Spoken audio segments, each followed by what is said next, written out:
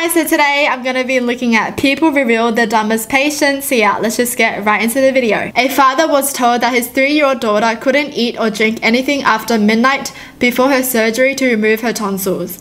While intubating his daughter the next morning, she vomited scrambled eggs, causing her to aspirate them into her lungs. Her heart stopped and I did chest compressions on her for 25 minutes. We got her back, aborted the surgery, and transferred her to pediatric ICU on a ventilator. She will be on very strong antibiotics to fight off the inevitable infection that will happen, and hope that sepsis does not set in.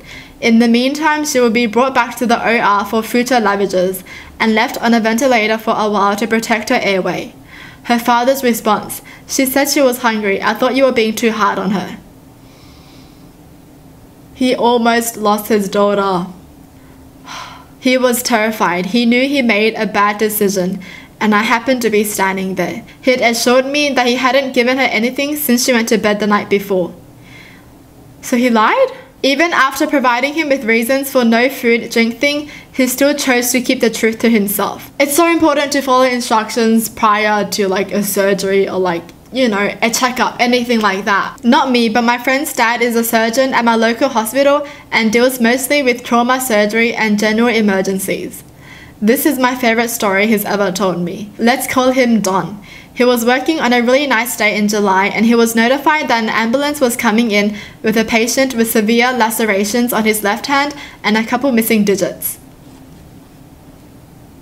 They brought him into the OR and there wasn't much they could do to save the fingers, so he cleaned it out and sewed them shut. When the patient came to, Don started getting some information about what happened. Apparently the man was doing some yard work and thought he could use his lawnmower to cut the top of his hedge perfectly straight. So he hoisted his mower up and started cutting when the weight shifted and his fingers got caught up in the blade. That's like the most dangerous thing you could ever do. Don't do that. Like, there's a different cutting machine for those kind of things, okay? The lawnmower is for the grass on the ground. About 3 hours later, Don was notified that another ambulance was coming in. He had severe lacerations on the hand and a couple missing digits. Don said it felt like deja vu and the injury was almost identical. Same fingers missing, completely mangled so they couldn't be saved. He stitched this patient up and yet again started asking about the incident.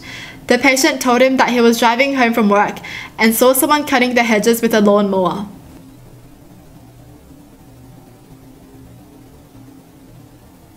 Apparently he thought that was an excellent idea and decided to try it himself.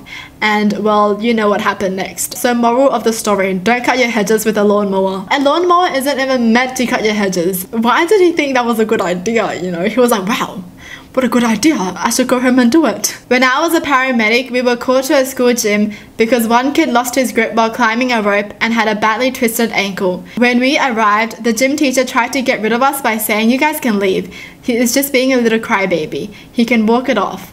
It turned out that he had several torn ligaments and a broken leg. Also, one of the kids had to call 911 because the teacher didn't think it was necessary. Oh my gosh, when the kids are smarter than a teacher.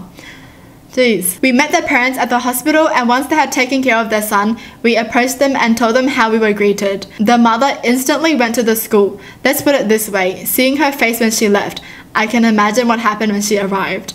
I would be pissed too. If I was the mom, I would be so pissed. Like, something bad could have happened if they left it for later. And if they sent him home, you know. We filed our usual report with the fire department and that was the end of the official part. But since medics and cops get along great in my part of the world, we mentioned this to some cops we met at lunch later that day. They followed up on it, and according to my cousin who was attending the same school, the teacher was fired the next morning. Like seriously, a kid is in pain and you just watch them and be like, what a crybaby. What? What kind of teacher is that? I'm an x-ray tech. One Halloween, I got an order for an abdominal x-ray with the admitting diagnosis being rectal bleeding, foreign body for a middle-aged male. I walked up to the guy to bring him into the exam room and asked him what happened. He started to tell me he was fooling around with his girlfriend when she put something small in his poop chute. He said it happened quick and unexpectedly. Under his breath, he was cursing his girlfriend for doing that to him. I'm sure it'll come out, it wasn't that big. It's supposed to be able to handle this. I got him on the table with no trouble, no grimacing, and it didn't look like he was in any pain, just mild discomfort. I believed his story until I took the first image. The man had an aerosol can firmly planted in his butt. Silence crept over the room. He knew I knew and not another word was said. I wished him well and I pushed him back to his room.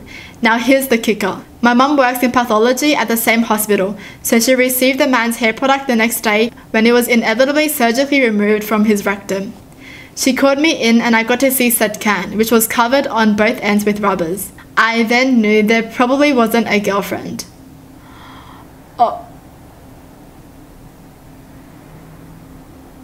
So he did it himself? I've heard that this kind of thing happens a lot. Like, people go to the hospital with things up their butt.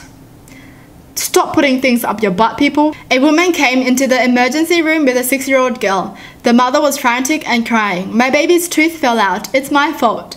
Me, how's it your fault? Did she fall down or something? Woman, no, it's my fault because I didn't give her the good juice with concentrate in it. And now all of her teeth are gonna fall out. Me, genuinely confused. Concentrate? Woman, if you don't give kids juice with concentrate in it, you know, the one with the big letter C on it, all their teeth will fall out. Me, ma'am, your child is 6 years old. She is going to lose all of her baby teeth now and get her adult teeth. She doesn't have scurvy. Wait, why is this not common sense to the mum? That your teeth falls out when you're a kid and you grow adult teeth? I'm so confused, honestly. What's going on? I once had a patient say, wait, secondhand smoke? Yeah, right. That doesn't exist. Baby will be fine. And an hour later, he said, no, my fiance and I don't want our daughter to have any of the vaccines. Vitamin K shot, antibiotic eye ointment, or PKU testing. It's poison. Poking her with a needle is worse than the cold she'd get without the poison. He then drove his newborn daughter and fiance home. Oh my god. At the hospital I worked at, when a couple left the mother/baby wing, a nurse or nursing student would follow them down to the car and make sure the car seat was firmly in place and or answer any last minute questions. When we walked out with them to the car, it absolutely reeked of smoke. They sound like bad parents. A med student asked this guy to lift his junk out of the way so she could examine his balls. My what? Your junk, she said, pointing down there. My what? At this point, I intervened. I pointed to his crotch. What do you call that thing there? Thomas. Well, get that Thomas out of the way, would ya?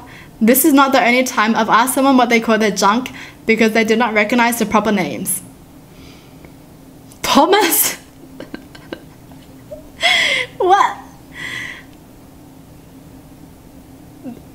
Okay. Thomas, is that common? Like, where did I get it from? I'm just wondering, you know? Like, they must have heard it from someone. When I was working as an EMT, we got a call to an apartment complex for a 30-something female, 7 months pregnant, having contractions.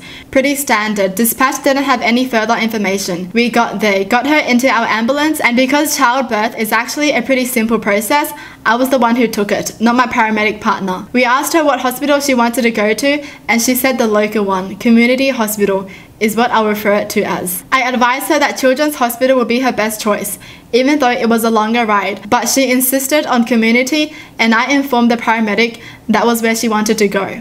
While on her way to community, I asked her all the information I needed: medication, past medical history, allergies. She had been pregnant before and it miscarried at 7 months. After learning this, I advised her again that Children's would be the best choice for her and the baby, but she insisted on community. I feel like you should really trust the person who's trying to help you, you know?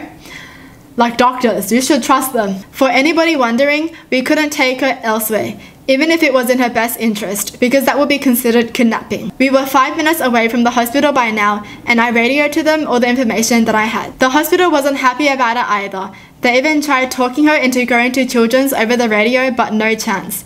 She got the dirtiest looks from the nursing staff when we pulled in, and we went straight through the ER and into the elevator to go to the maternity ward.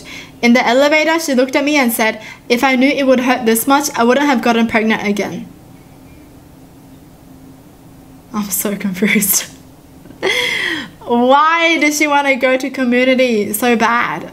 I mean, if the hospital are telling you to go to the Children's Hospital and that's best for you and your kid, isn't that what you should do? Like, you should consider what's best for you and the kid.